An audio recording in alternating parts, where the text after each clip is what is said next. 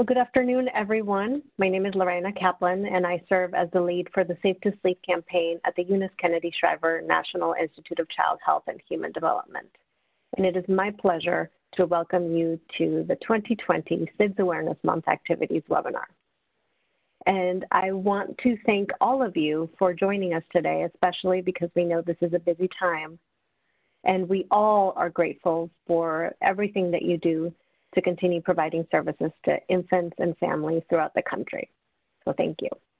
Next slide, please. Today you'll hear from me first, but in a moment I'll hand it over to my colleague Rose Hooks, who's the Safe to Sleep campaign project manager. Next slide, please. And I want to acknowledge and thank the 2020 SIDS Awareness Month planning team, which includes representatives from the Centers for Disease Control and Prevention, Charlie's Kids Foundation, Cribs for Kids, First Candle, and NICHD. Today's webinar and all of the activities that we're planning for SIDS Awareness Month are products of true collaboration. So I want to thank my colleagues for their continued partnership. Next slide, please. We have a busy agenda for you today. You'll get to hear from most of the planning team members that I just mentioned, but we also have 2 guest speakers, and we're going to tell you about a party that we're planning, and then we'll turn it over to you for your questions, and all of the panelists will be available to provide answers. Next slide, please. And now I'll turn it over to my colleague Rose, who will tell you about how to make the most of today's webinar. Just a few reminders before we begin. This meeting will be recorded. Please remember to put yourselves on mute to help with sound quality. If your phone plays music when putting a call on hold, please disconnect and rejoin when you can. Closed captioning is available, and we will show you where you can find this in just a second. And we will be using the Q&A panel within the WebEx platform where you can submit your questions throughout the webinar. And we'll show you how to use this feature in just a moment. Next slide, please. If you wish to access the closed captions, go to the right side of the webinar platform and look for the multimedia viewer and click on the drop-down arrow. Next slide. You can post any questions you have to the Q&A panel, which is also on the right side. Just click on the drop-down arrow, type in your question, and hit send. You can submit a question as we go through the presentation. We'll aim to respond to your questions in the Q&A panel, or we'll respond to them at the end. Next slide, please. If you have any technical issues, please feel free to use the chat feature, which is at the bottom of the screen as shown here in the screen grab. If for any reason the chat feature becomes unavailable, you can also email one of these email addresses to our technical team. After I finish, I'll drop them into the chat feature so you can have them on hand if needed. Be sure to write them down so you don't have to scroll and look for them later. Next slide, and back to you, Lorena. Thanks, Rose. And first up is our dear colleague, Carrie, from the Centers for Disease Control and Prevention, who will give us an overview on safe infant sleep and an introduction to Safe Sleep Snap. Carrie, you're up. Hi, everyone. I'm Carrie Cottingham, and I'm with the CDC's Division of Reproductive Health. Today, I am going to do what Lorena said. I'm going to provide a safe infant sleep overview, and I'm going to introduce the Safe Sleep Snap activity to you. Next slide. Next slide. First, we are going to briefly review the American Academy of Pediatrics recommendations to reduce the risk of SIDS and other sleep-related infant deaths. And then we're going to discuss what a safe sleep environment looks like. Next, we are going to briefly introduce the Safe Sleep Snap by discussing the who, the what, the where, the when, and the why. And we're going to show highlights from the 2019 campaign. Next slide. So let's get started with our Safe Infant Sleep overview. Next slide. The 4 risk factors we are going to discuss today are, number 1, a non-supine sleep position. This means stomach and side positioning put an infant at risk. Next, the sleep surface sharing. Sharing any sleep surface with another adult or child also puts an infant at risk. Third, a non-firm, non-flat surface. This one includes two parts, the firm and the flat. Couches and other furniture are considered non-firm and put an infant at risk. So do devices such as car seats, bouncy seats, and inclined sleepers. And finally, the presence of soft and loose bedding. Any loose or soft bedding in the sleep environment can put an infant at risk. Next slide. It's also important to note the protective factors. Breastfeeding in a smoke-free environment are protective factors. Breastfeeding can be supported with a safe sleep environment. Next slide. So what does this all look like when we put it together? A safe infant sleep environment includes placing your baby on his or her back for all sleep times, naps, and at night. Also using a firm, flat sleep surface, such as a mattress in a safety-approved crib covered by a fitted sheet. Keeping your baby's sleep area, for example, the crib or the bassinet, in the same room where you sleep until your baby is at least 6 months old is also recommended, ideally until your baby is 1 year old. Keeping soft bedding such as blankets, pillows, bumper pads, and soft toys out of your baby's sleep area is important. And finally, do not cover your baby's head or allow your baby to get too hot. Signs your baby may be getting too hot include sweating or his or her chest feeling hot. Next slide. Now I'm going to introduce the Safe Sleep Snap activity. Many of you on the call probably remember this activity from last year, but we're going to go over it again for those of you that aren't familiar. Next slide. So what is the Safe Sleep activity? The Safe Sleep activity is a social media hashtag meant to flood social media with pictures of infants in safe sleep environments. It was designed for all partners in the prevention of sudden unexpected infant death to participate and included all social media accounts.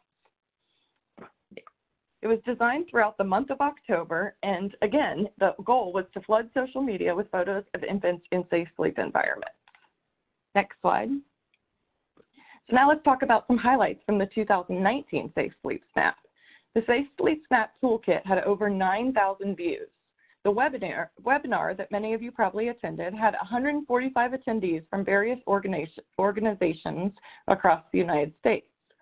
More than 700 Safe Sleep Snap social media messages were authored by at least 350 different people, and at least 80 consumer-submitted photos were shared through public profiles or partner pages.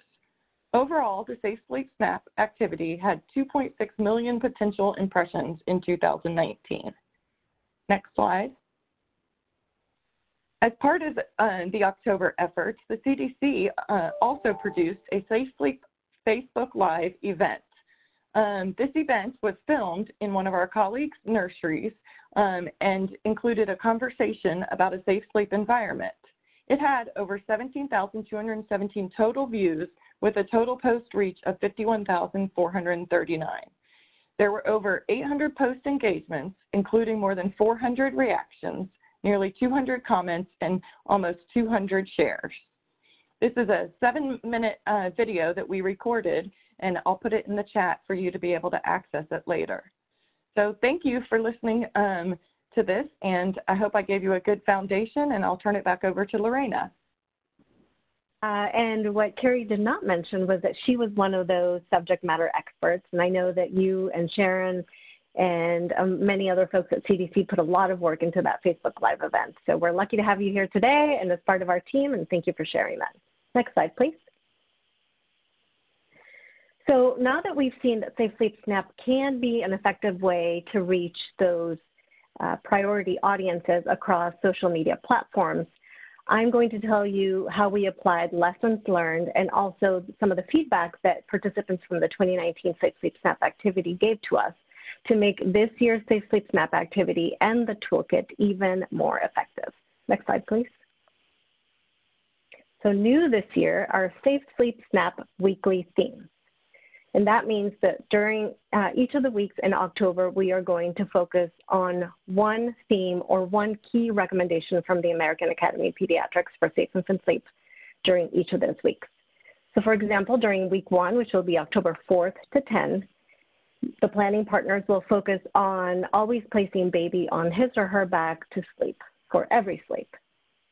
During week 2, we'll focus on placing babies to sleep on a firm and flat surface, free of all soft and loose bedding.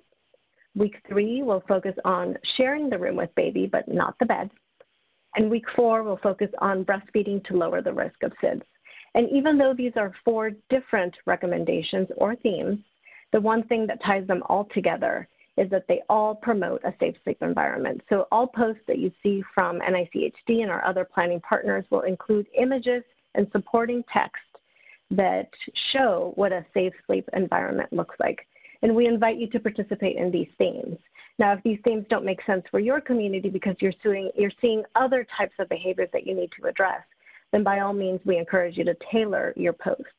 But if these agree with your social media plans, then please join us in these themes. Next slide, please.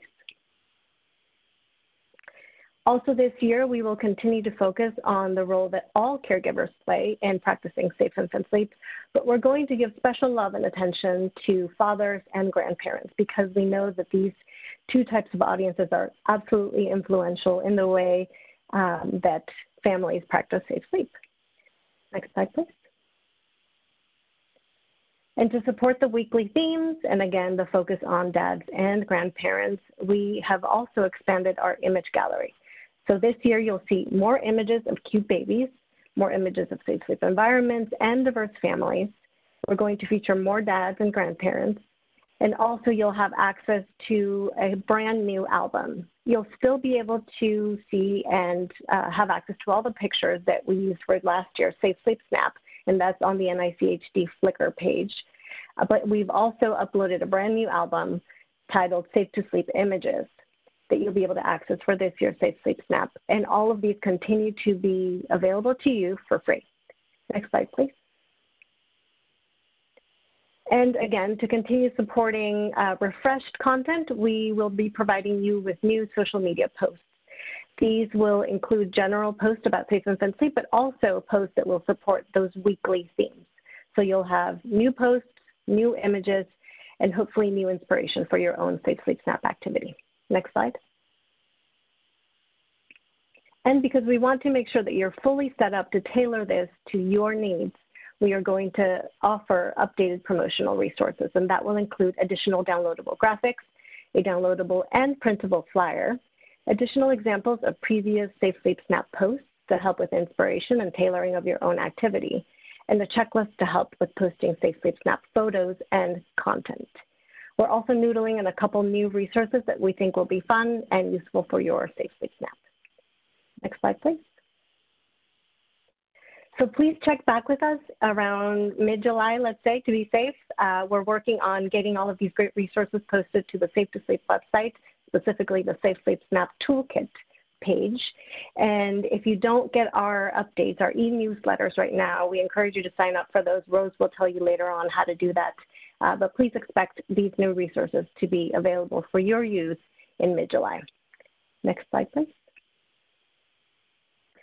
So that's what we have for you in terms of the updated toolkit. But next, we have Kate Desmond from Charlie's Kids Foundation to tell us about influencer and user-generated content. Kate? Thank you, Lorena. As she said, my name is Kate Desmond, and I'm the Executive Director at Charlie's Kids Foundation. But I'm also a freelance writer that spent a lot of time creating user-generated content for the highly shared media sites, Simple Most and Don't Waste Your Money.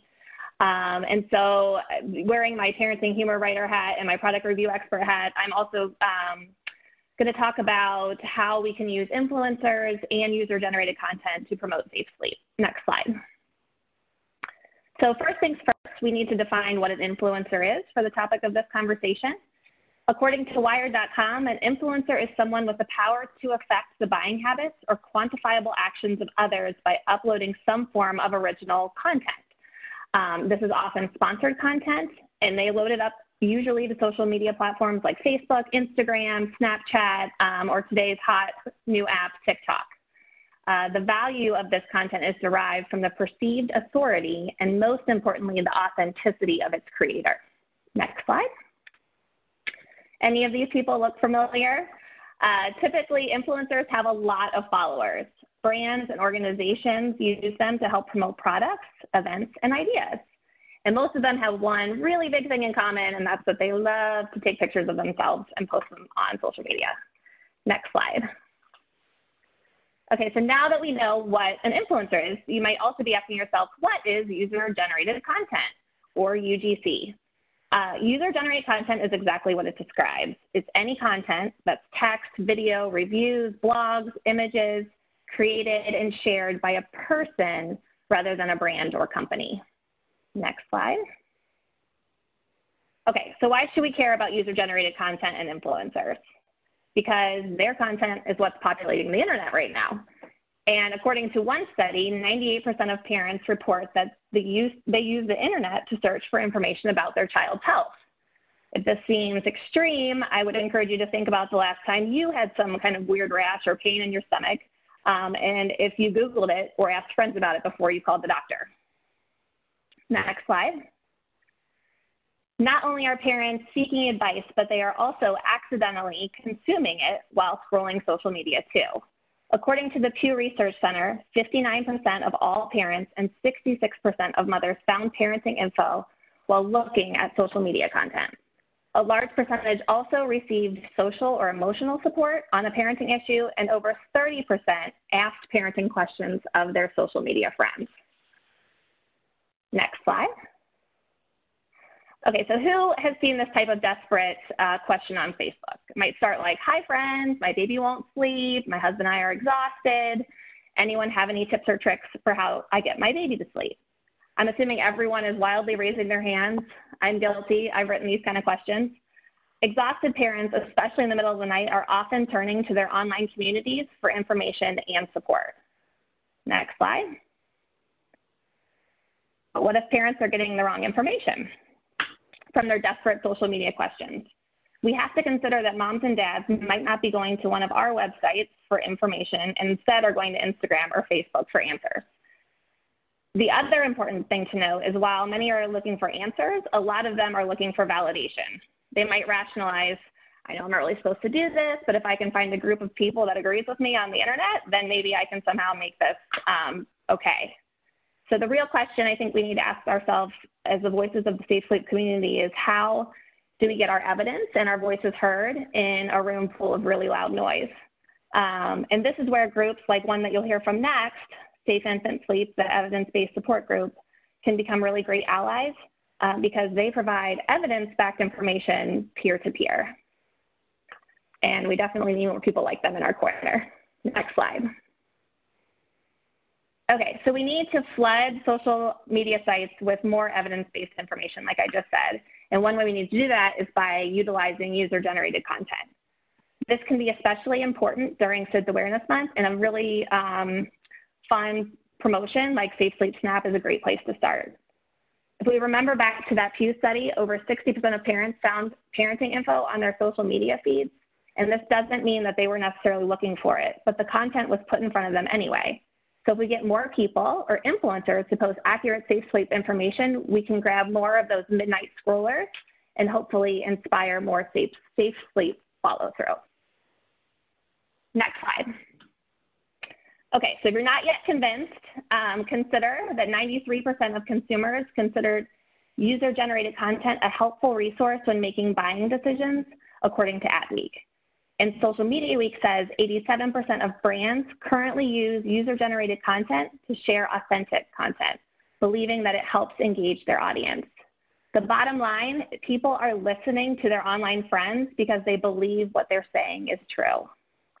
Next slide. Perhaps more important, UGC is more influential than other media. So the user-generated content is trusted up to 50% more than other media. And maybe even a bigger deal when it comes to safe sleep, user-generated content is 35% more memorable than other media. Next slide. So who can we look to help us create this content? Our dear friends, the influencers. Because remember, these are individuals that have the power to affect the actions of others simply by posting some form of original content, photos, reviews, etc. Next slide. Okay, so let's look at a few examples of some influencers that have a pretty big following and post particularly about babies and children. So let's just take, for example, taking care of babies right there in the middle. She has over 1 million followers. If she posts about a new Chick-fil-A sandwich, you might find yourself in the Chick-fil-A drive-thru that afternoon. If Katie from Stripes and Whimsy says that this is the best bathing suit to wear post-baby because it hides your belly the best, you're probably going to buy the bathing suit. By the same token, if an influencer you follow like Trina Denise tells you how to put your baby to sleep safely, you might be more likely to do it. Next slide. So how do you partner with an influencer? While many social influencers often respond to paid partnerships, some influencers may be open to posting without the request of funds. So I recommend that you start in-house. Does anyone that works for your organization have a large, relevant social media following? Think about who you personally follow or people that you work with follow or engage with online that may have a relevant following. Remember to only engage influencers that have a reputation that aligns with your Safe Sleep message and brand. And also consider that just because they don't have 1 million followers, micro-influencers who have a really key niche, so whether that's as niche as baby sleep or infant care in general, these people can make a big impact too. Next slide.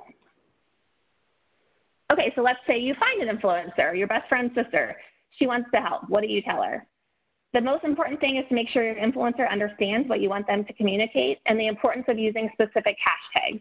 So for the purpose of this promotion, we would want to make sure that they included a hashtag Safe Sleep Snap. Give them some creative freedom to engage with their audience in a way that's fresh and authentic. So using their own voice is really important here. And you have to trust the influencer to know what their followers and fans respond to best. Ask them if you can repost their content on your own site so that you can use it as another way to promote safe sleep.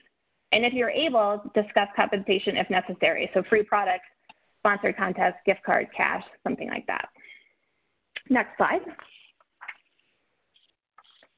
So I did a quick search of the hashtag Safe Sleep Snap, and I found these great examples from last year of influencers creating Safe Sleep Snap posts and sharing them with their communities. And you can see that if you just look at the likes there, that there was a lot of interest gained. So congratulations to the organizations that reached out and found these influencers, and hopefully this October we'll see even more. Next slide, please. Okay, so how do we engage and encourage participation within our own networks? I think the most important thing is to be friendly, have fun, and get creative. So some things that we'll probably do at Charlie's Kids, you can see I'm wearing this t-shirt, I don't know if you can see it, but it has a lot of ideas about how to stay awake while feeding your baby. So we could send these t-shirts out with some copies of our book, encouraging influencers to wear them in their photographs, take pictures of themselves reading Sleep Baby Safe and Snug to their little one. We might start a TikTok craze wearing these shirts in front of an empty crib where we do a dance move that's so exciting that everyone just wants to do it. Like I said, the most important thing is to have fun, get creative, and remember that social media is social first and foremost. Next slide. So I would just encourage you to be ready by October to have the biggest impact, to start now and engage with your online community, create some great content, post regularly, use common hashtags. Think about hosting a guest blogger or somebody to take over your Instagram account to just really start to expand your reach. And like I said, whatever platform you choose, I encourage you to start now, have fun, and remember that safe sleep is relevant year-round. Thanks. Great. Thank you, Kate. Those are all excellent tips. We certainly will get started now with our own plan. And making the most of user-generated content is definitely one key aspect of a social media plan. And Kelly James from Cribs for Kids will tell us a little bit about that. We will also hear from Megan and Nancy about their own successful 2019 Safe Sleep Snap activities. Kelly? You could go to next slide. Thanks. Hi, everyone. My name is Kelly James. I'm the social media and marketing manager for Cribs for Kids. Before we get started, a little bit of background about our organization. Cribs for Kids was founded in 1998 in response to a research study done by our executive director, Judy Bannon, and her staff at what was then actually an organization called SIDS of Pennsylvania here in Pittsburgh. They noticed through their extensive support work with lost parents that infant mortality rates due to unsafe sleep were declining due to the 1994 back to sleep messaging, but they weren't seeing any decline in underprivileged households. So their study found that in these homes, all of the babies were found on couches, chairs, in adult beds, and they realized during interviews with the mothers that they could not afford cribs and were receiving no safe sleep education or guidance at all. The Cribs for Kids program was started to find funding for free cribs and enhanced education for these families. Over 20 years later, we're proud to have over 1,750 nationwide partners distributing no-cost cribs and safe sleep education to their communities through our programs. We've got the National Safe Sleep Hospital Certification, the National Public Safety Initiative, the Managed Care Organization Program. We just developed our Cribs for Kids at Home program, and we've got our Safe Sleep Ambassador program as well. I just wanted to say we're so happy to be a part of the Safe Sleep SNAP planning team. I believe that we in the Safe Sleep community are at our most powerful when we all work together on awareness, and this campaign really highlights all of our strengths, so it's great. Can you go to the next slide? Today I want to talk about the experience that our organization had last year during Safe Sleep Awareness Month with the Safe Sleep SNAP campaign, how we set up the campaign, created the content, executed our ideas. One of the greatest things about this campaign is the freedom that it allows you to adapt the campaign to highlight your own organization. The first thing we thought about was the goals that we wanted to accomplish during the month. We love the idea of the Safe Sleep SNAP because it encourages the normalization of safe sleep. This has always been so important to us. Normalization equals standard practice, really, in the public eye. The point of the campaign is to create a storm of safe sleep photos during the month of October and to really try to cut through the noise that we experience online. We want these photos and conversations to be seen multiple times through reposting and sharing. So we really need to all work together. We also love the idea of being able to empower existing safe sleep advocates. And by existing advocates, I'm talking about moms and dads that practice safe sleep.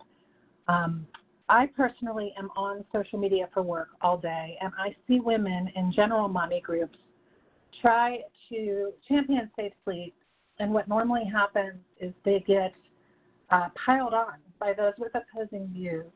I have actually had moms tag me in comment sections to ask for help. They're just drowning out there most of the time. So with this campaign, when an advocate posts a picture using the hashtag, we're all able to engage with the hashtag as well as step into the conversation with facts, links to AAP Safe Sleep guidelines. The Safe Sleep SNAP Toolkit provides a great question and answer section with evidence-based talking points. So we are empowering the advocate, the mom and dad advocate, by being there as a community to back up their stance. And finally, our goal as always is to reach a larger audience. If we are all participating, our reach can really be astronomical. The campaign's about raising awareness, and it works if we in the Safe Sleep community commit to engaging with it all together. Can you go to the next slide? Thanks. At the start of any campaign that we create, it's important that we really work on creating a plan.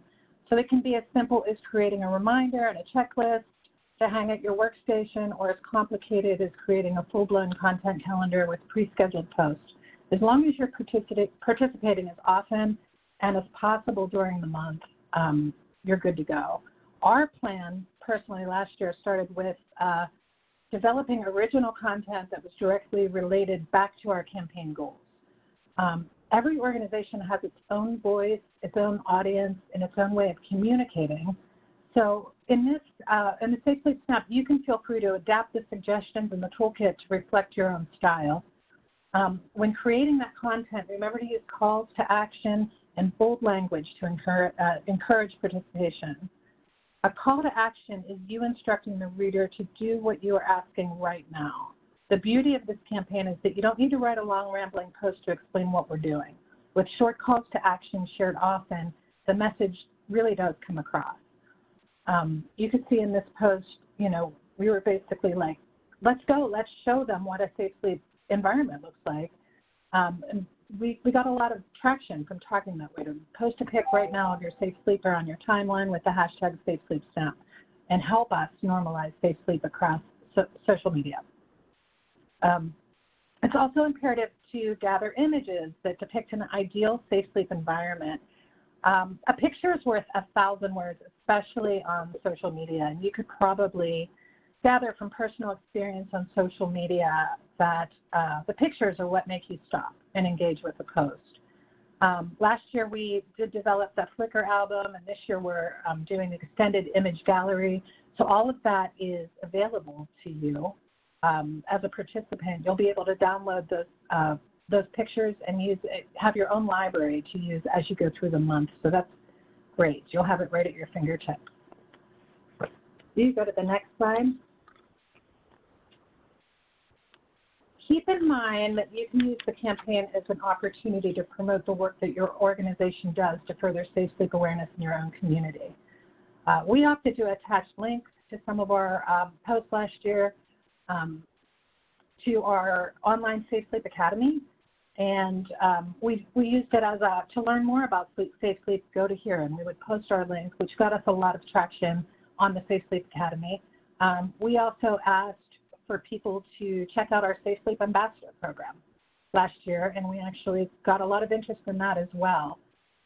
So look for ways that you could combine messaging and share resources, especially with the themes this year. If you've got original content about dads, about grandparents, be sure to include your own content and promote your own organization. And again, it's helpful that we're developing a checklist of talking points.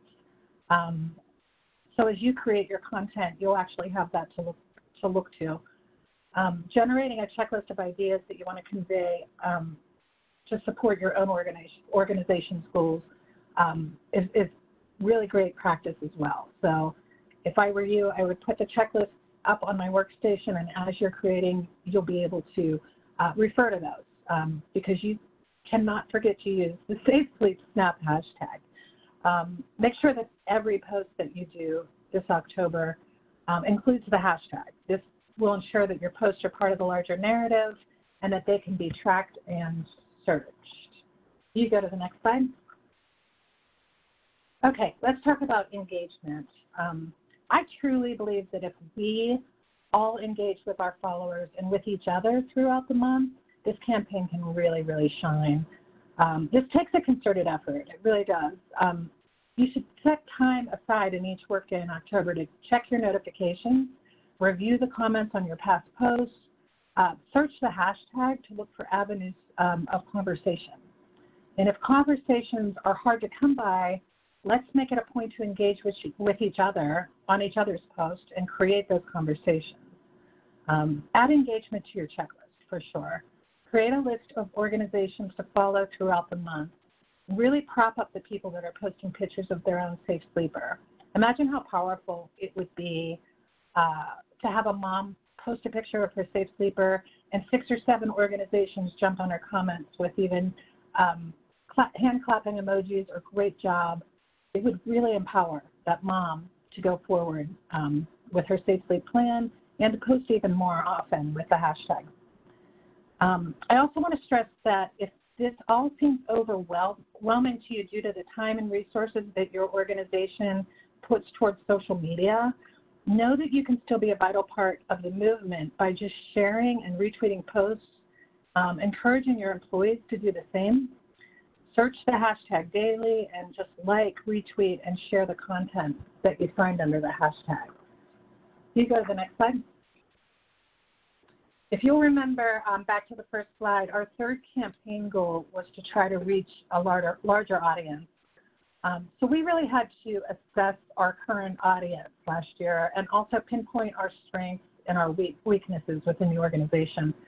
So in doing so, we realized that we weren't reaching as many parents as we would like. Although we had many, the majority of our audience was partners due to our heavy business-to-business organization model.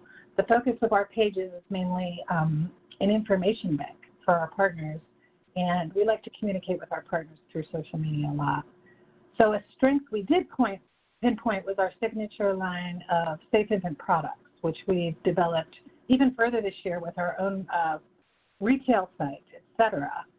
So this is what we knew we had to offer. We had products to offer. Can you go to the next slide? So for us, a partnership was the path forward so that we could amplify our message to parents. We turned to Megan Rummel. She's an RN who founded a very active parent-to-parent evidence-based safe sleep support group on Facebook. We were always impressed with her group. It's really peer-to-peer. It's moms talking to moms, dads talking to dads, and sometimes all night long during, breastfeeding or while the babies won't sleep. And it's just an amazing supportive group.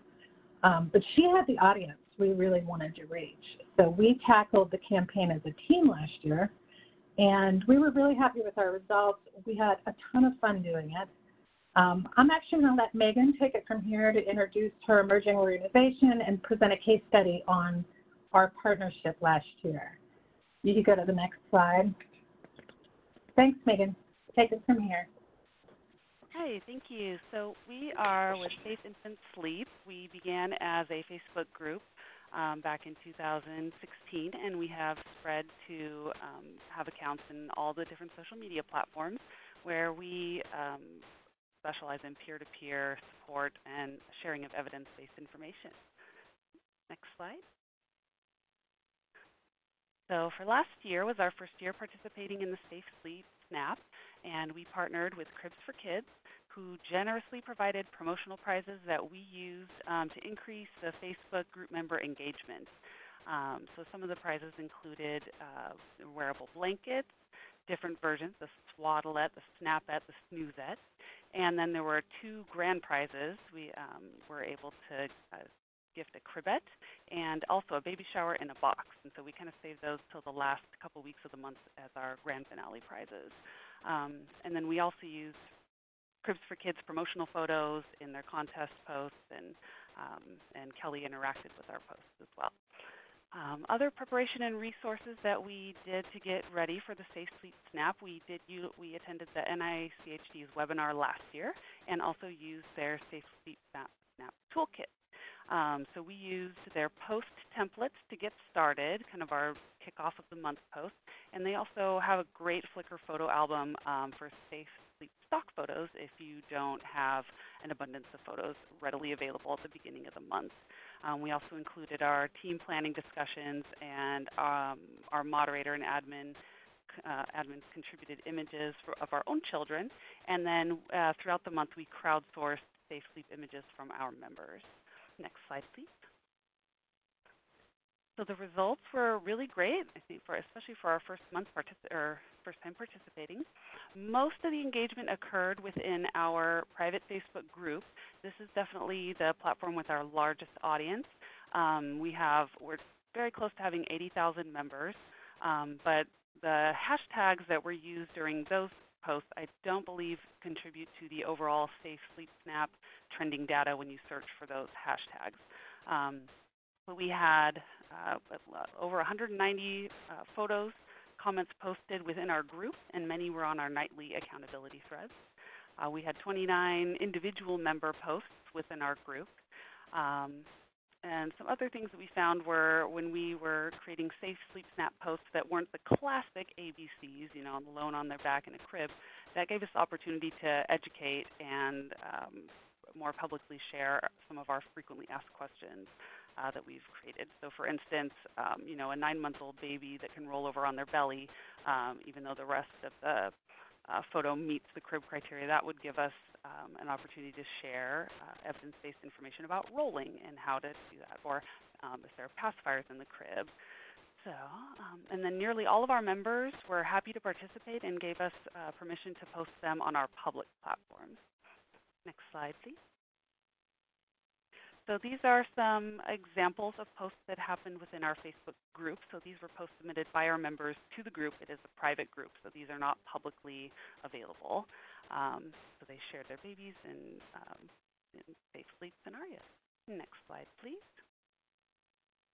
And then we have nightly accountability threads where every night throughout the year, parents share. We get at least 10 posts a night of babies in safe sleep scenarios.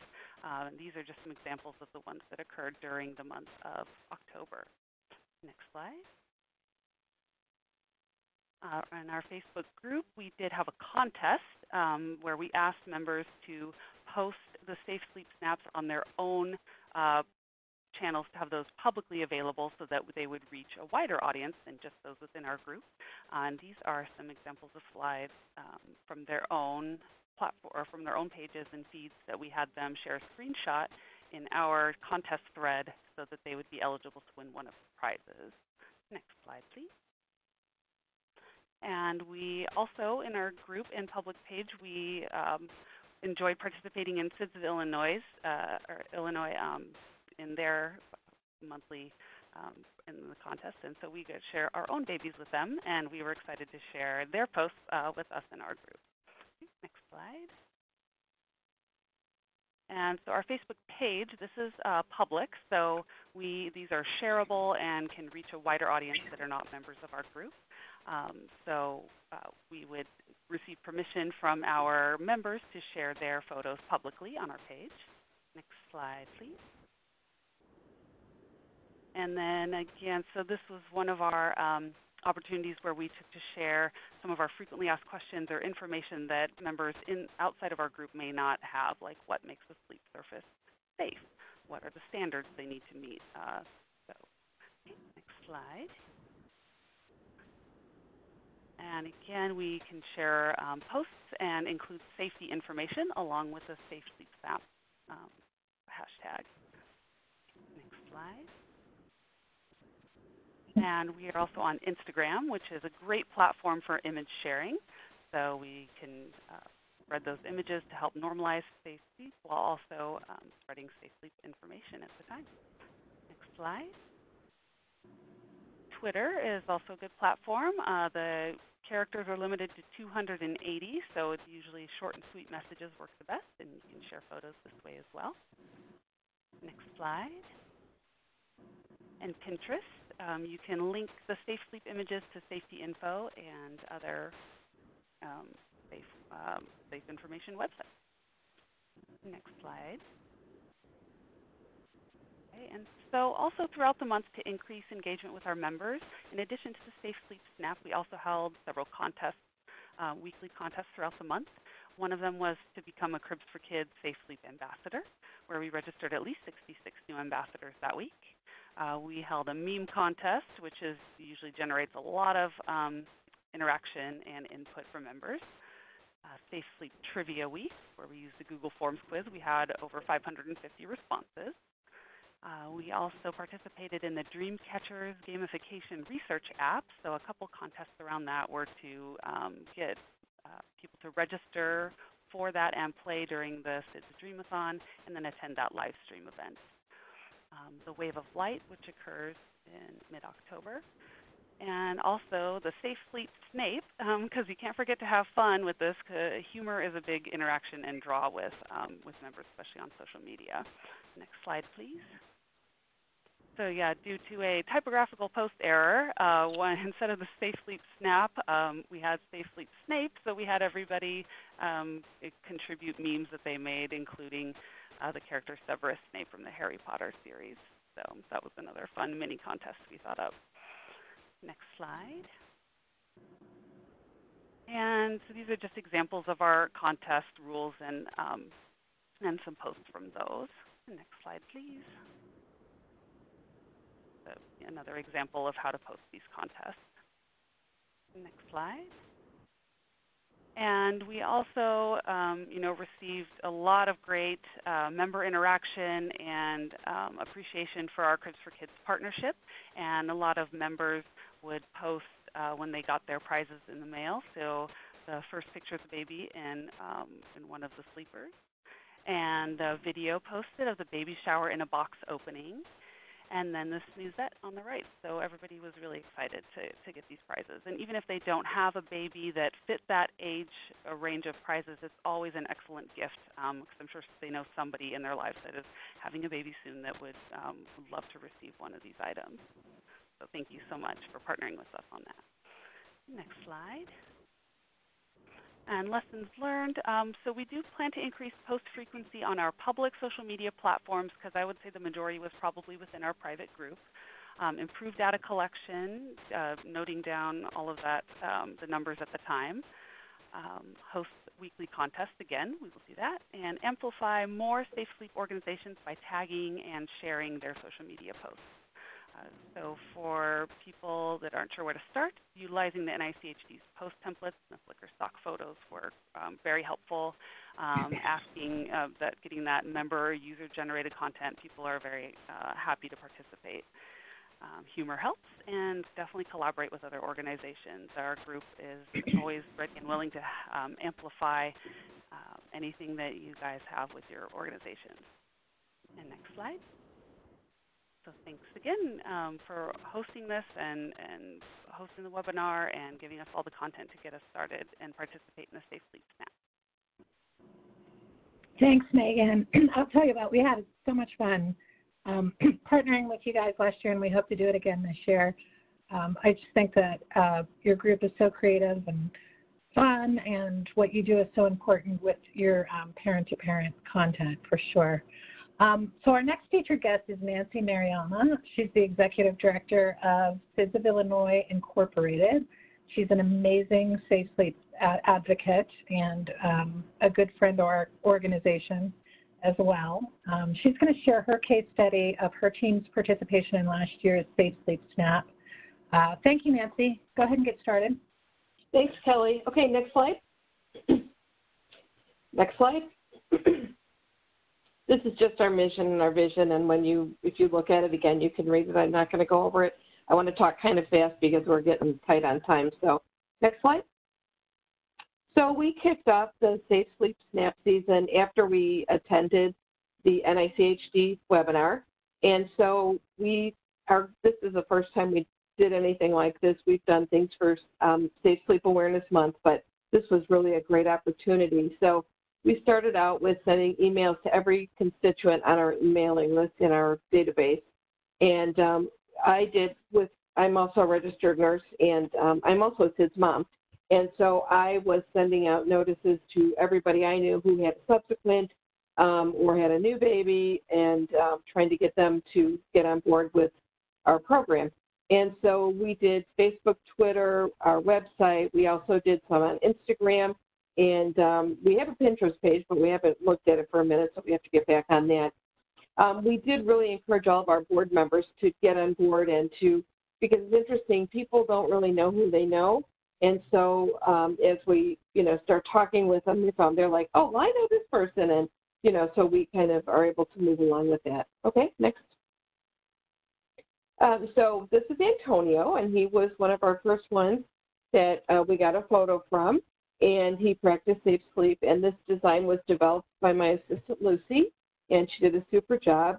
And we had partnered also with Megan and her group, so it was really very much fun. We did get permission from each parent via Facebook Messenger or in an email that gave us permission to use these photos. However, we don't use them. They're not available, for the general public. Next. So we ran it for 4 full weeks, and every single Friday we drew a name. So every time we had a picture submitted, we put the baby's name in a basket, and if their name didn't get pulled that week, their name stayed in the basket for the next week. So you can see this was our first baby with that one baby, Aiden, and he was our week 1 winner. And so our prizes were sleep sacks, Sleep Baby Safe and Snug, and then we have a T-shirt, and like a onesie snap that says alone on back in a safe crib in a smoke-free environment. So those were some of the prizes. And when we had some pictures of babies who were now older, but the picture was a good picture from when they were tiny.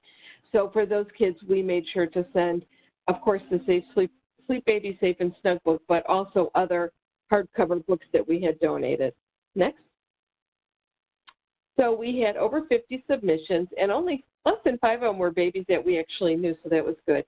Almost all of the photos that submitted were of safe sleep environments, but there were a number of photos that were not safe sleep, and they typically had pictures of the baby was on their back, but was, had a blanket, or their head was covered, or they had a hat on, things like that we really couldn't use them for that event. And so what we did was send them a note that said, your baby is gorgeous and we're so happy to do this. We really need a picture of your baby on their back, with, and kind of run down the safe sleep, what we were looking for exactly. There were a few who actually resubmitted, but quite a few didn't. We were very gentle because we didn't want to hurt anybody's feelings, because that certainly is not the point of it. And it increased our Facebook sponsors by 20%, so that was pretty good. And then when we had our annual appeal, many of those people responded, so that was very good for us because we are a small nonprofit. So next, please. So our results showed that we had, with our Facebook results, that we had touched more than 20,000 people according to the data analysis. And so this is one thing that Lucy posted for our Safe Sleep Snap, and we had more than 1,000 shares, and she still puts it in the rotation to post on our Facebook page and on our Twitter page. Next, please. So here's some of the things that we learned. We learned that there's so much power in social media, as the other speakers have talked about. We were really able to reach thousands more people than we ever had and get them talking about safe sleep.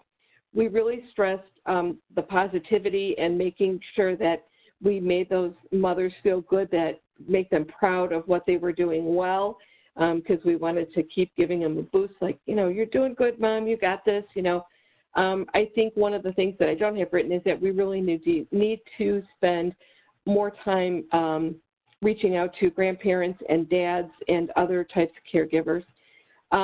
Typically, our audience was that responded were non-Hispanic white, so we really need to do better and reach out to the Latinx and the Black communities, because even though we felt like we did pretty good for our first try, we don't really feel like we really got to the at-risk population for Illinois.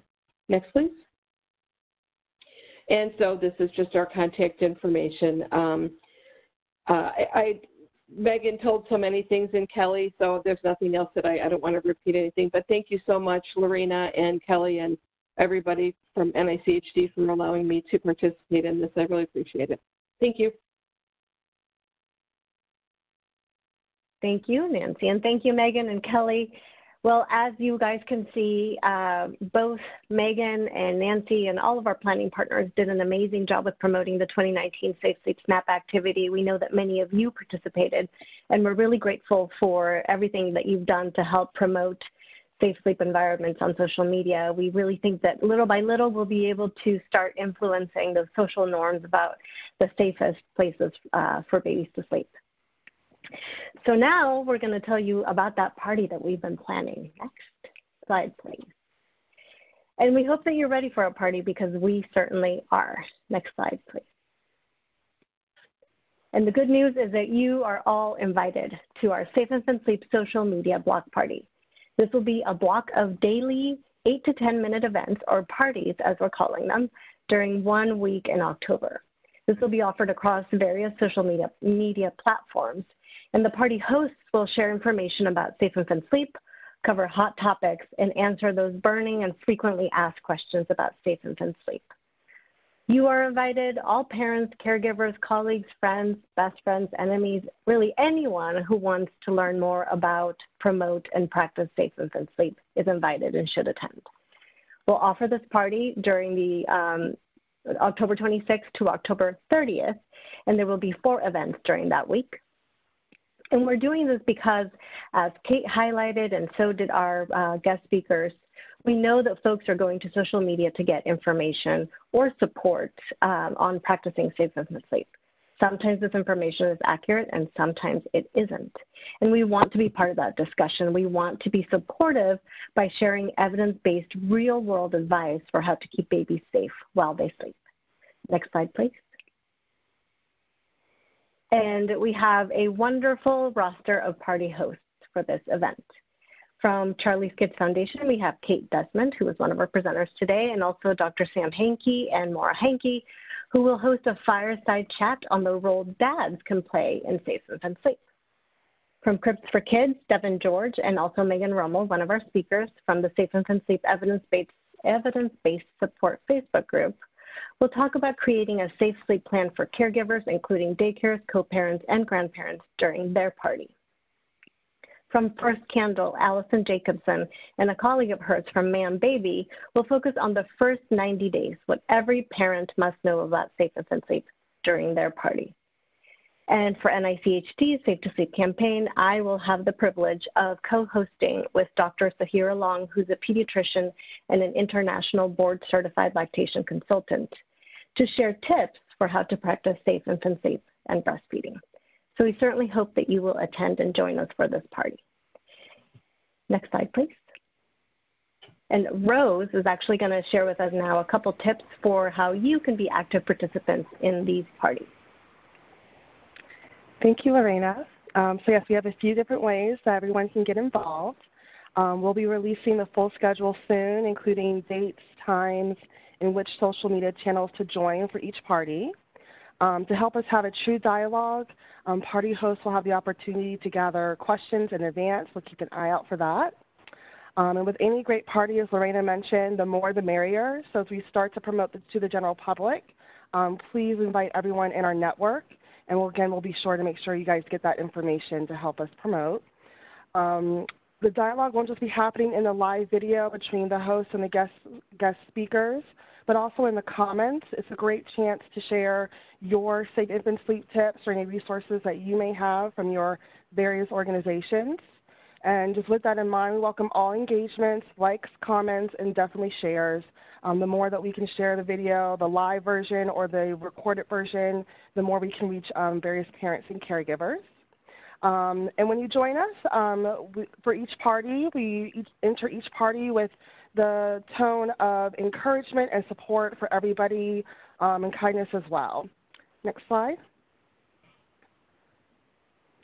So we're starting to get closer to the end of the webinar, and I know we've been giving a ton of information to you guys, but don't worry. In addition to posting the recording of this webinar, we will provide another opportunity to connect with us again in mid-September.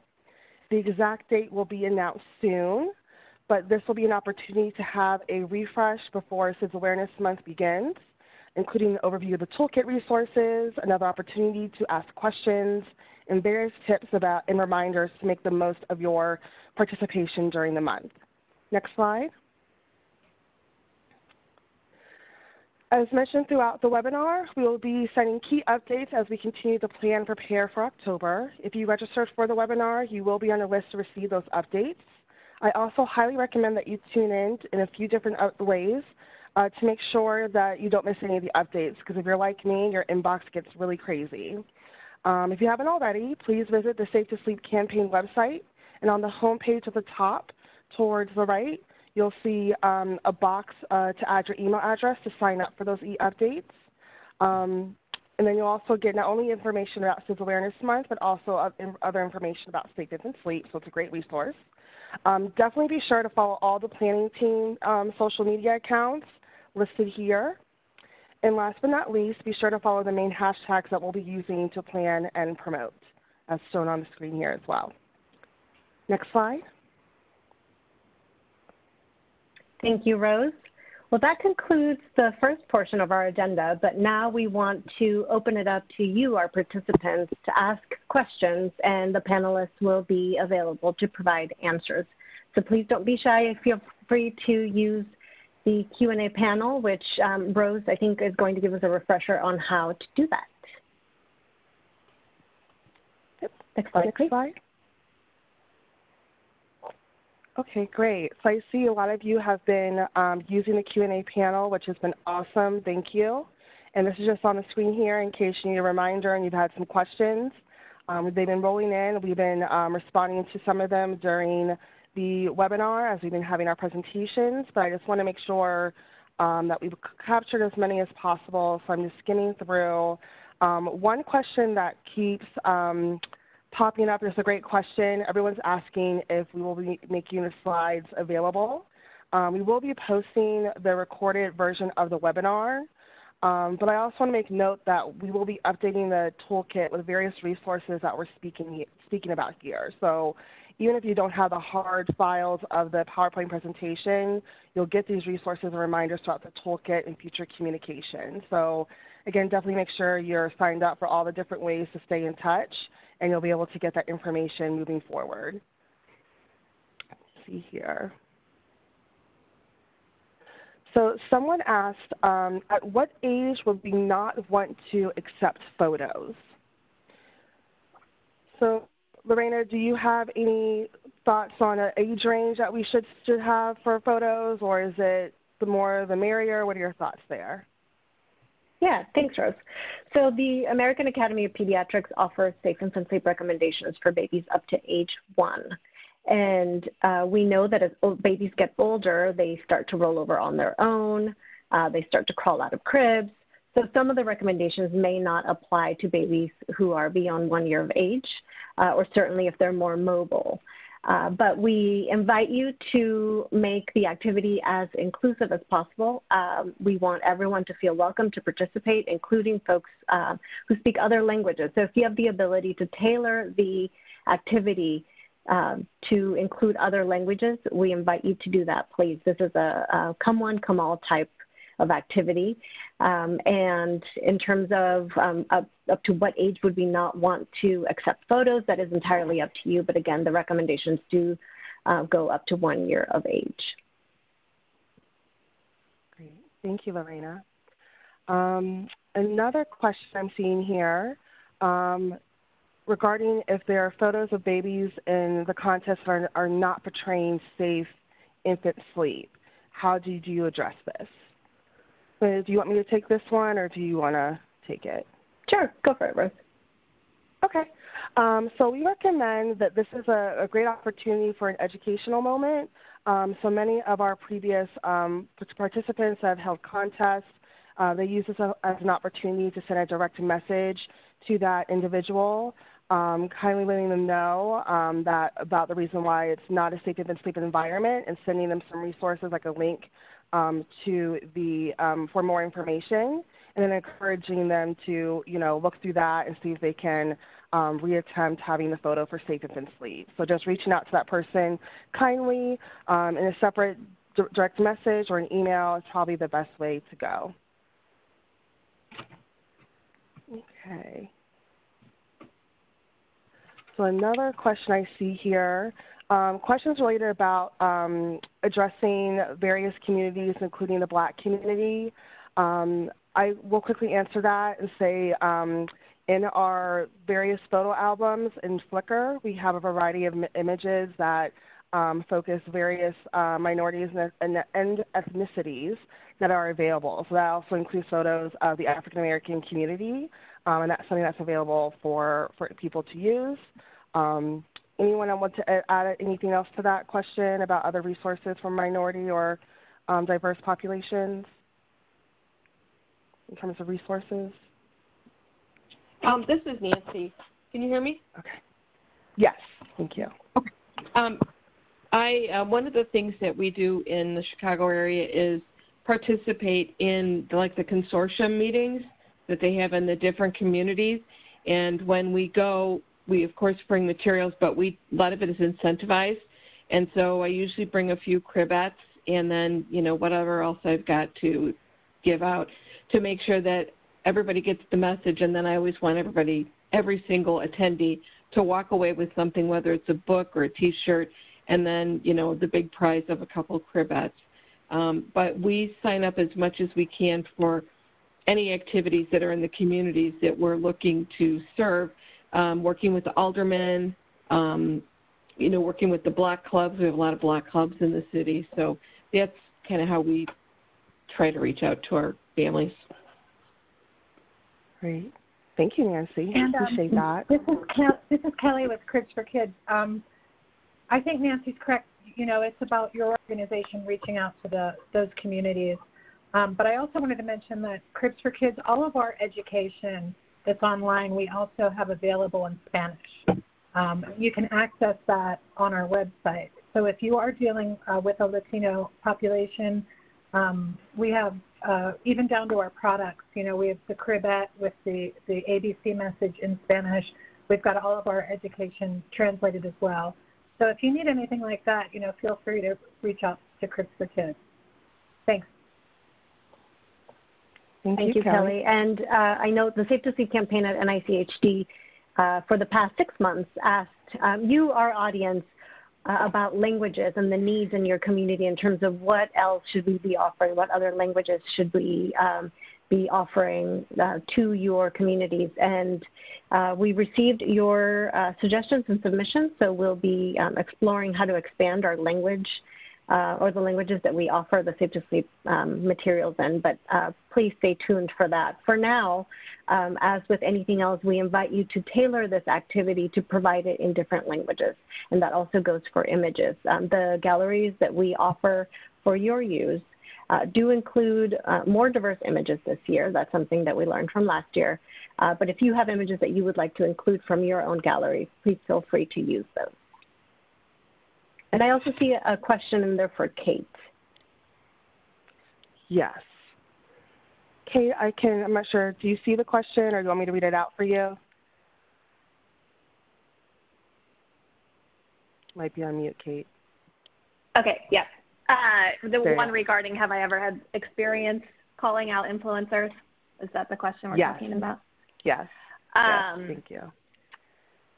Yes and no. As an organization, we do like to call out images when we see those that are unsafe. We've had pretty good success calling out companies. One example I can think of specifically, Keurig did a commercial a couple years back, and we called them out and told them that their images were unsafe, and they almost immediately changed their commercial and included safe sleep images instead. As far as individuals, it's tricky, as you probably all know. It doesn't keep us silent. We keep trying. But I can't say we have had a influencer that suddenly became a safe sleep advocate if they weren't before. Yet. I'll say yet, because I have high hopes. Great. I love the high hopes. I'm right there with you. Thank you, Kate. I see a question about getting more information about the Safe Infant Sleep social media block party, including dates and all those details. Yes, we will be providing that information probably within the next month or so. We'll have a complete block party roster. It'll have the dates, times, where to go to tune in, and so forth. So definitely keep an eye out for that. And a reminder that the party hashtag is hashtag Safe Sleep Party. So make sure you're following that as well to get updates in real time. Let's see. I see a question about if the baby's wearing a bow, should we not include in the photo campaign? So anything that's added to baby, especially if it has elastic or if it can be wrapped around anything, and I assume if it's like a bow that ties like a headband type thing, that could serve as a choking hazard or a strangulation hazard, so that would not be recommended. If it's a bow that attaches to the baby's head, it's just an extra item in the crib that's not needed while baby's sleeping. So I think the recommendation from AAP is to set up a really beautiful environment for baby that's free of all soft items, loose items, and bedding, which would include bows. Thank you, Lorena. Let's see, what other question do we have here?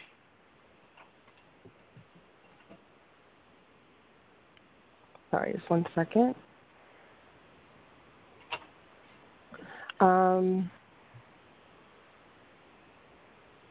So this is a question about the organization isn't fully focused on babies or safety. So social media includes a lot of different events and posts. Is there a way that This person can engage their community off social media as well in case the posts get lost. So yeah, so if any of our partner or presenters here, if you have any suggestions about how to engage your audiences off social media, feel free to chime in if you like.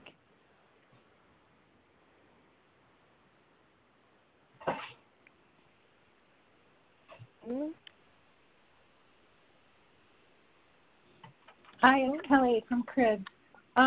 It's difficult now because of coronavirus. So my first thought was, events are great. Normally we have, we sponsor a walk in the fall that's canceled. We sponsor Women of Achievement Awards canceled. So it's really difficult at this time to sort of, meet with people in person and really do an event that would be worth it. But people are having success transferring their events to a Zoom call event. So you might want to meet with your team and think about what you can do over Zoom and invite people that way. But it does seem like for the time being, almost everything's, going to be online. I went to a Zoom 4th birthday party yesterday, and it was like tons of fun. So, think of an event theme and get the word out to your community that you'd like for them to join in. And it could be, anything. I know that Charlie's Kids holds like a really fun trivia night, but that could definitely be done over Zoom. So that would be something to think about. Take the party to a different, venue and do a Zoom call. And during, that party, that Zoom party, you can always promote what your organization wants to promote, safe sleep, whatever else you're looking to promote. So think about that. Great. Thank you, Kelly. And I saw a question about in-bed sleepers. Do we have any guidance for how to make those safer? Just a note, currently in-bed sleepers, some others call them co-sleepers, are not a product that is regulated by the Consumer Product Safety Commission. Therefore, I believe right now there is still not sufficient evidence to recommend for or against using that product, and it's not something that we promote as a safe sleep environment as of right now. So we do not have any guidance for how to make that a safer or less risky sleep environment. Hi, another question that keeps coming. Oh, go ahead. I'm sorry, I was responding to Liza's email or the message from Rebecca Eastman about how she should go about contacting the family. Can I answer that? Please. Oh, okay. So one of the things that we do is we send out, every month we send out a birthday card and an anniversary card. It's very simple, just to let the family know we're thinking about them. And we actually get calls back from people or emails. So, we try to call. Initially what we do is we send out a bereavement package. And I'm happy to share that with you, Rebecca, if you want to contact me. You can see what we're doing.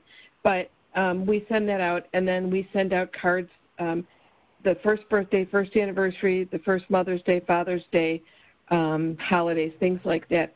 We try 3 times to call them, and if they request it, we don't do cold calls, they have to request it. But if they request to talk to somebody, then, we call them. Otherwise, we just reach out with cards and stuff if we don't connect with them by phone. So I'm happy to share with you what we use as well. So thanks. Thank you. Thank you. I see a question about do we partner with different organizations in different states? One example being Be More for Healthy Babies. I believe they were a participant in last year's Safe Sleep Snap, and we are always more than happy and excited to bring new partnerships to the table. So absolutely, we do partner with organizations outside of the organizations that are represented here today, and we welcome new ones. So please always reach out to us if you have an idea for how to spread the message of safe infant sleep. Thank you, Lorena. Another question we have here, are there organizations that donate items that safely sleep organizations can receive? Anyone have any suggestions here?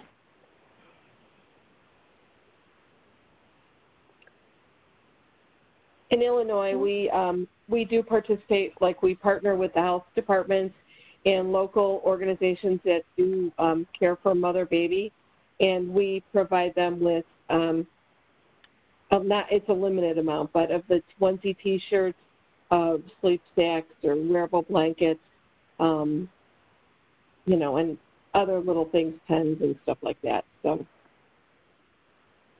And then Cribs for Kids as well. We do have a donation budget, and we've got, you know, product as well as education available to our partners. So if you are a partner of Cribs for Kids, you can inquire about, you know, we do a bit of donation, and we also advise our partners on fundraisers that they can do in order to afford more products for their own organization. So, yeah, reach out to us at Cribs for Kids. We might be able to talk about a donation. Thanks. Thank you. Great. I see a question on pacifiers and which should be excluded from the Safe Sleep SNAP picture. I think regarding pacifiers, the American Academy of Pediatrics notes that they do reduce the risk of SIDS and should be introduced among breastfeeding infants only after breastfeeding is well established. And if an infant is not breastfeeding, they can be introduced as soon as desirable. Now, in terms of the safety of these, we really look to the Consumer Product Safety Commission for guidance, so be sure to check out their website to see if any of these products have been recalled recently. I think my general understanding is that one-piece pacifiers that don't have any stuffed animals or any strings or anything else attached to the actual plastic piece are preferred. That way there is less chance of suffocation, strangulation, or choking. Thank you, Lorena. There's also been a couple of questions about, you know, not smoking around the baby for safe infant sleep, and I think folks are looking for any guidance on how to approach that messaging. Not sure if someone wants to take that answer.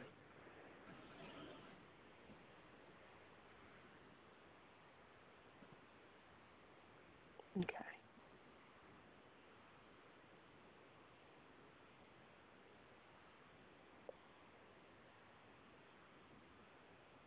Okay. Maybe we'll circle back to that. Someone asked, do any crib or portable manufacturers print the ABCs of Safe Sleep right on the crib? I believe that is right up Cribs for Kids alley. Yeah, our Cribette unit, that is the pattern that we use, is the ABCs of Safe Sleep. So our goal with our product is to educate as well as offer a safety, you know, product. So everything that we are doing through Cribs for Kids and through etc.com is offering products that also have the message. And, you know, it was designed that way because we're thinking about caregivers, not necessarily the parents. But like, for instance, our Snap-At onesie has the ABCs on the front of the Snap-At onesie, and on the back it says, turn me over.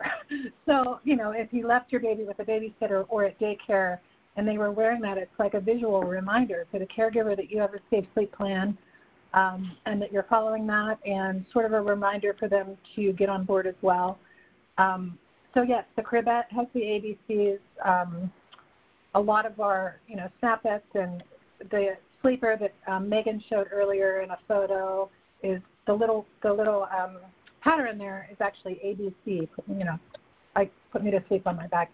So yeah, I mean, check out etc.com. We just started a subsidiary company that is for profit, and it is it's etc.com. You could go there, you could shop, and the nice thing about shopping at etc.com is that 100% of the profits go towards us putting more babies into cribs.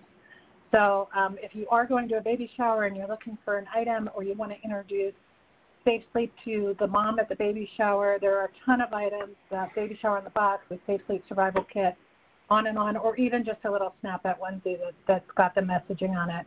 And everything's shipped with our education as well. So yeah, if you're a partner, you can access a lot of those items on our partner portal on the Cribs for Kids website. And if you're not a partner and you're just looking to spread safe sleep, definitely check out itsbetter.com and take a look at the safe sleep items we've got there. Thanks. Thank you. Okay, there's a question here. Is there any effort to reach out to specifically to child care centers and Head Starts? Anyone want to jump in and take that answer? Have anything they want to share? Hi, it's Kelly again. We are actually in the process of developing a child care certification. So look for that in 2021. We're working really hard on that at the organization. So if you know anything about Cribs for Kids, you know that we do the National Safe Sleep Hospital Certification run by Devin George, RN, at our organization. And what this is we award safe sleep certification for hospitals that are doing best practices in safe sleep. So they have to apply with Devin, our education and outreach coordinator, and they go through a process. They have to educate all of their nurses. Gold level on it is actually having cribettes there to give to moms that don't have a safe sleep space. It's a really interesting program, and we're currently working on adapting that program to do the same thing for child care centers. It's something we're really excited about, and obviously it's so needed. The majority of these unfortunate deaths, the infant mortalities, are happening when the mother's not with the baby and the baby's in the care of somebody else. So it is something that we're working on, and if anybody has anything to contribute, please reach out to us as we work on getting the program together. If any ideas, would love to hear. Kelly, Kelly, one of the things we did in Illinois is we had a law passed. It's unfunded mandate, but that all child care providers must have safe sleep education every 3 years to obtain and maintain their licensure through Department of Children and Family Services. And we also had a law passed that all hospitals, birthing hospitals, and hospitals that care for children birth to age 1 must provide verbal and written safe sleep education prior to discharge. So both unfunded mandates, unfunded mandates, but yeah, that's amazing, Nancy. Thanks. Thank you both. I see another question.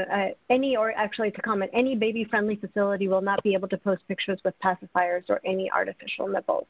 I believe that's correct, but also I think the latest guidelines allow for education on the use of pacifiers as a SIDS risk reduction measure, so long as it is part of a comprehensive education with that particular mom or family about how to best use that pacifier and also how to promote breastfeeding if appropriate for that infant. So that's the good news. We can do both to get the best outcomes for babies and families. I want to make sure that we get Kate from Charlie. Go for it. I was just going to say, this is Kate from Charlie's Kids, because we ran into that with baby-friendly hospitals. First, giving us some pushback regarding our book, Sleep Baby Safe and Snug, which has images of pacifiers in it. And they became comfortable with it after we included the verbiage, like once breastfeeding is established. So I do think that there's room for both, as you said. Great. Another question talked about, do we address or go into the harm reduction space when it comes to bed sharing? For the Safe to Sleep campaign, we strictly and exclusively follow the guidelines set forth by AAP for safe infant sleep. It is impossible to know the individual situation of a family who's considering bed sharing. Of course, AAP, as you know, says bed sharing is not recommended because it increases the risk of SIDS and other sleep-related causes of infant death. Their latest recommendations from 2016 do offer guidance for what to do if a parent accidentally falls asleep with a baby after feeding or comforting, and that is that after that caregiver wakes up to place the baby back in their own safe infant sleep space as soon as possible, and also that if there's any chance that the parent will fall asleep while feeding or comforting that baby on an adult bed, that it is recommended that parent plan ahead or a helper help them to plan ahead by clearing all soft bedding and all items that could be cushiony from the adult bed in case that parent falls asleep. But the gold standard is still to try to stay awake and move baby to his or her own sleep space as soon as that parent is ready to go to bed.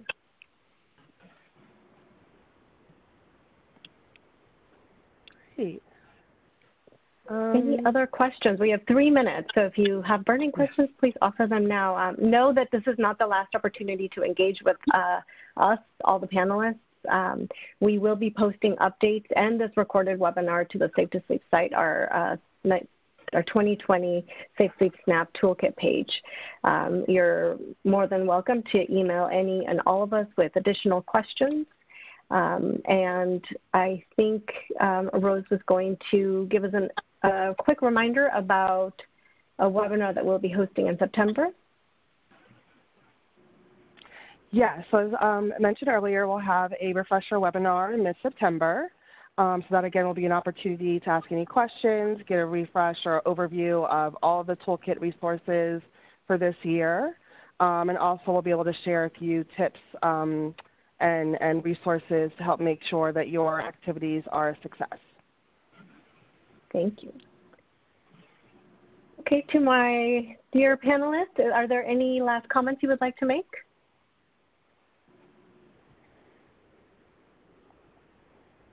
Okay, sounds good. Well, next slide, please. I think that concludes today's webinar, but before we part ways, I just want to take a minute to thank my co-presenters. Thank you so much for sharing great information today about your activities and your programs and resources, as well as the SIDS Awareness Month planning team. It's really a pleasure and privilege to work with you. I would like to thank our guest speakers, Megan and Nancy, for sharing great tips about how to make Safe Sleep SNAP fun, creative, and how to encourage families to practice safe infant sleep. I'd like to thank my colleague Rose Hooks and the Palladium team for all the great work that they've done to support this webinar and all our activities, and our colleagues Liza Cook and Liz Cushman at Booz Allen Hamilton, who handled today's technical aspect of the webinar. And finally, to all of you for joining us today, thank you again. Please be safe, be well, and we hope to see you in the fall.